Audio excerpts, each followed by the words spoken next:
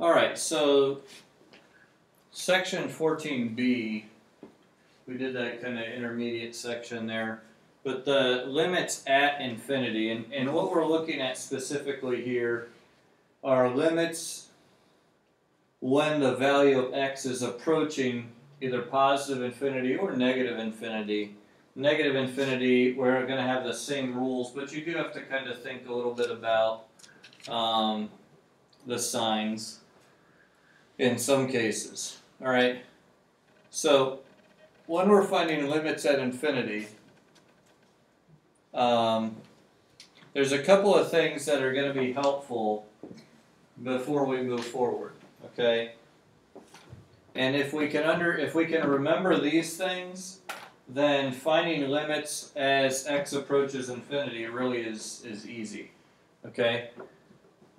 For polynomials, we need to remember the leading coefficient test. Does anyone remember what that is? You covered it last year in chapter 2, I think it was. So it would have been somewhere around October, end of September. Distinction from a vertical line test. Yeah, it's different from vertical line test. The leading coefficient told us something about the shape of our graph.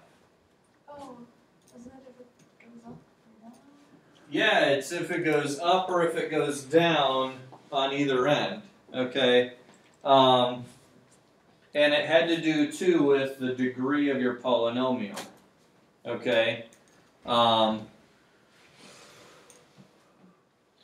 if the leading coefficient of a polynomial is positive, then the function increases to the right.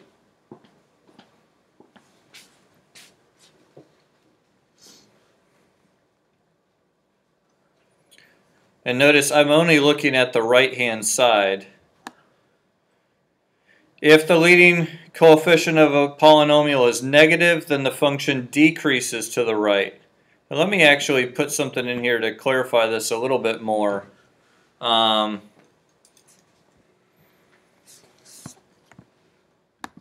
Okay.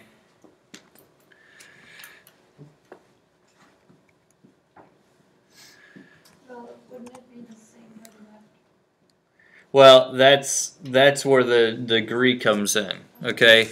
If the degree is odd, it will do the opposite on the left side, okay? If the degree is even, it will do the same thing on the left side. Okay, I should put that in because that really, if we're looking at the leading coefficient test, that's what it says. If our degree is odd and we have a positive leading coefficient, then it's going to go down to the left and up to the right. Okay, and it might, go up and down as many times as we want in the middle. But that's going to be the general trend. Down on the left, up on the right. If it's odd degree, and the leading coefficient is positive. Okay? If it's odd degree and the leading coefficient is negative, however, then it's going to start going up on the left. It's going to come down, it's going to do whatever in the middle, and then it's going to go down on the right. Okay, so that's why I was saying the degree is odd, it's going to do the opposite on either end. But if the leading coefficient is negative, it's going to go down on the right. Okay? No matter what it does in the middle. Now, when the degree was even, if the leading coefficient was negative, it went down on both sides. If it was positive, it went up on both sides. Okay? When we're talking about limits at infinity, really all we're really caring about is the right-hand side. Okay? Although, as you can see, if we were approaching negative infinity going to the left, then that left-hand side would be significant. Okay? So it's helpful to know both parts. But all of this means that if we're taking the limit as x approaches infinity of a polynomial, our answer is always going to be one of two things. What are those?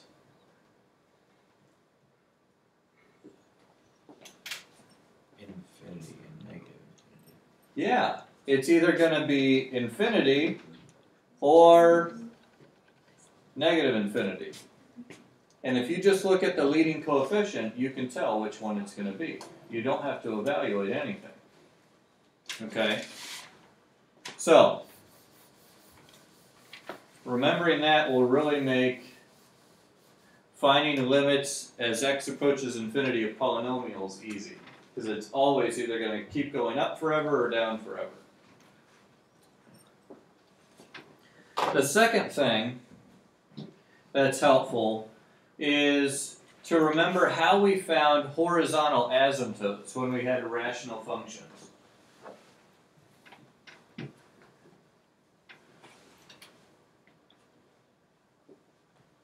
Horizontal asymptotes.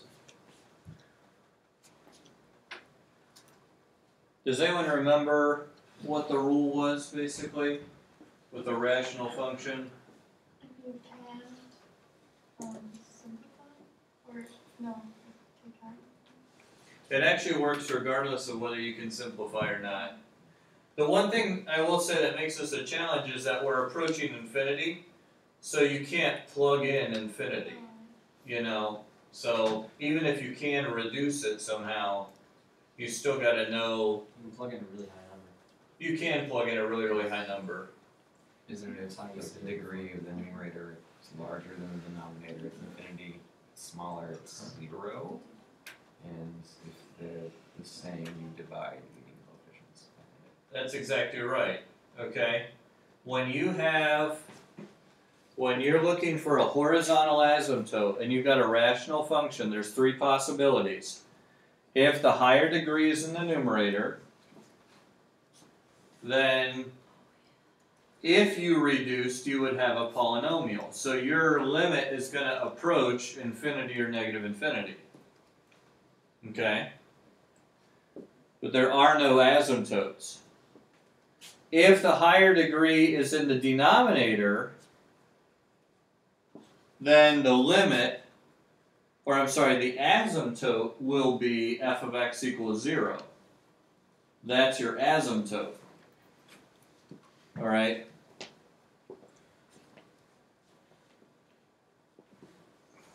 How instead of limit? Well, think about it. What does a function do as it approaches a horizontal asymptote? Go to 0. It approaches, the value of the function approaches that asymptote. So here, you know, we have this asymptote on y equals 0. Our function, if the higher degree is in the denominator, our function, either from the top or the bottom, is going to end up doing one of these. Okay? So as x approaches infinity, our function is going to approach 0. Okay, and we'll look at that more closely in a sec. Isn't it if, like, I remember last year this kind of made sense to me, if you were to plug in infinity and if the degree in the numerator is bigger, like, infinity will be, like, raised to a higher power, so it'll be a really, really, really, really, really big number over a really small one. Yes. And that's why, like 0.02 over 30,000 is basically 0. Yes. Yeah, we're going to look at that in just a moment and see an example of those. But yes, that's absolutely right. What if the degrees are the same? Well, Depends on the degree, right? if the degrees are the same, then it depends on, On yeah, the numbers in front, the coefficients. Okay? The coefficients. If we have equal degrees, then our asymptote is the ratio of the leading coefficients. Remember, leading coefficients are the coefficients of those highest degree terms. Okay? So, we will take the ratio of those two. And notice, we're just finding horizontal asymptotes. But because we understand what a function does as it approaches the asymptote, you can see how these naturally translate into our three rules for limits. Okay? Limits at infinity for rational functions. We're taking limits as x approaches infinity. If the exponent is in the numerator is bigger, the limit approaches positive or negative infinity. And this is the same as what we were just doing with polynomials. Okay?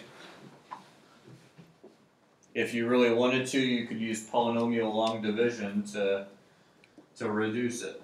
Okay? If you're a glutton for punishment, you can use polynomial long division to reduce the fraction. If the exponent in the denominator is bigger, the limit approaches 0. And if the exponents are the same in the numerator and denominator, then the limit is the ratio of the coefficients of those terms. Okay? Or the leading coefficients. And let's see why this is true. Okay? Let's say I had just a simple function, x cubed over x squared. Okay?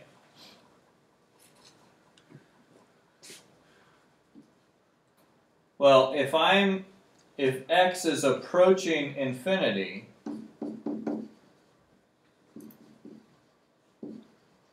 if you think of it as, what's infinity cubed and what's infinity squared, you might say, well, both of those are infinity. Yes. However, think about what the value is going to approach. As this is getting bigger, they're both getting bigger, but this one is getting bigger much faster because it's cubed as opposed to squared. Okay? So this ratio is going to be getting bigger and bigger and bigger and bigger. Okay? Now, it's possible it could approach negative infinity as well. But it will only do that if the coefficient here is a negative. Like if we had negative 2x cubed, then it'll approach negative infinity. Okay? Does that make sense? Okay. There are, and if you get into number theory, if you study some high-level mathematics in college, then you get into number theory and whatnot, you'll talk about degrees of infinity. And that may sound like a strange thing to think about, but think about it this way. How many odd numbers are there? An infinite number, okay? But wouldn't you agree with me that there are twice as many integers as there are odd integers? They're both infinite, but it's obvious that there's twice as many of one than there are of another. There we have a degree of infinity. And then if I looked at all real numbers, between 0 and 1 there's an infinite number of values. So obviously the degree of infinity that we're talking about there is enormous. So it's kind of a mind-boggling thing to think about, but it comes in handy here when we're looking at limits because infinity cubed over infinity squared is infinity. Yeah. I can go to the bathroom. Alright, so that's our first rule. If the numerator has the higher power, it's going to approach either infinity or negative infinity, just like the polynomial did. Okay? Let's say the bigger number is the bigger degree is in the denominator. Okay?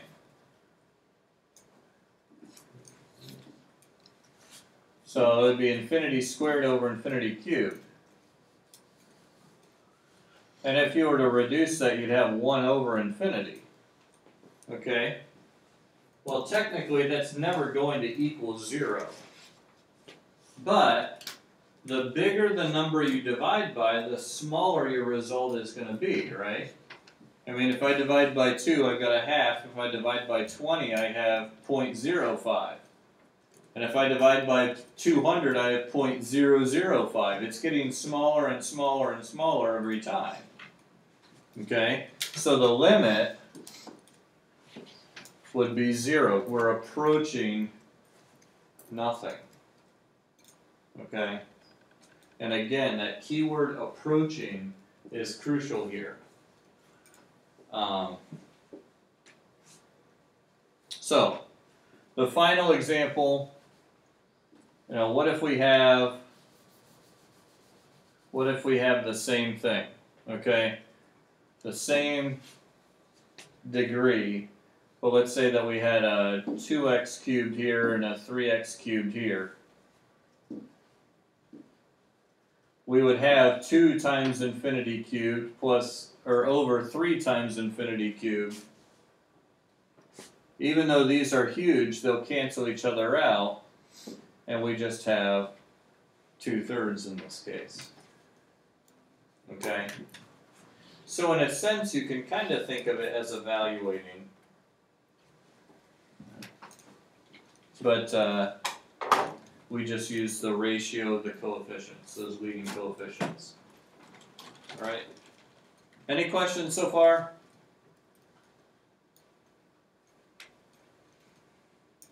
Alright, take a look at these 3 and see if you can't come up with a solution for each of those.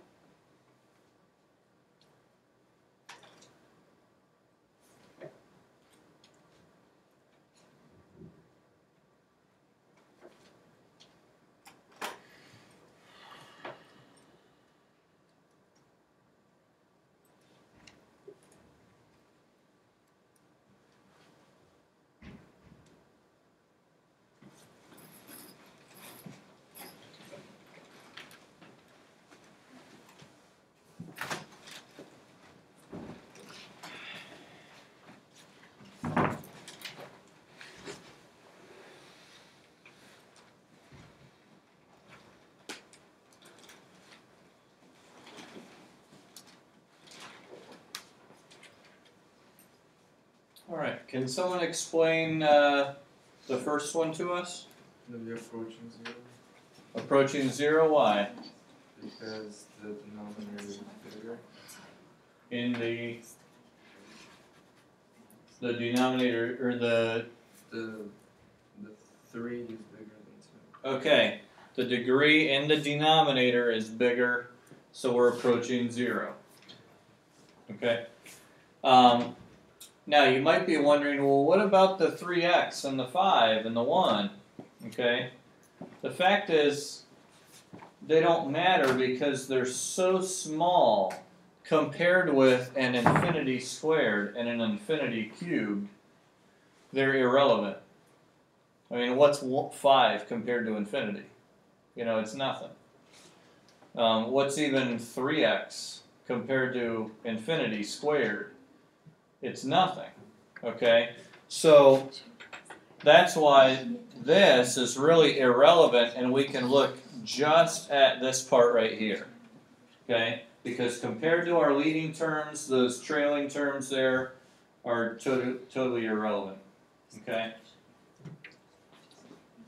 Alright, so how about our second one here? 3/7. 3/7, okay, good. 3/7. Again, all of this is irrelevant because they're so much smaller. These have the same degree of 2, so we're just honing in there. What's the ratio? It's 3/7. Okay. How about our last one? 3/7. Okay.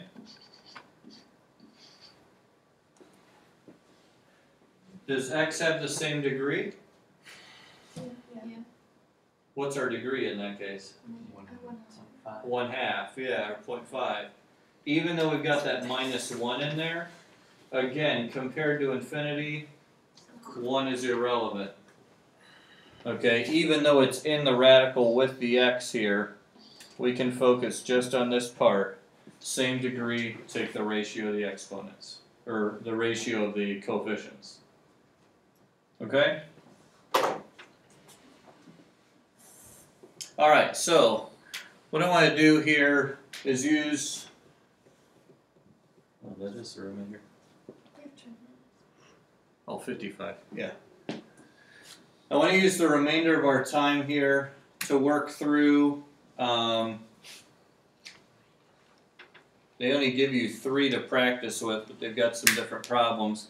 Notice too, though, they want you to do.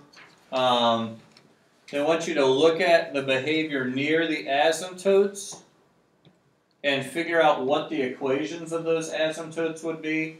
But then they also want you to look at the limit as x approaches negative infinity and positive infinity for each one. Okay? So don't forget to do all 3 parts of that. Alright, so we're going to use the remainder of our time to work on that. And you can use your calculator to sketch a little bit. Here we're relating something that we haven't dealt with specifically. Okay? But if you think about it, I bet you can figure it out just thinking. And same thing with number 3. Okay? So we'll spend our time working on those.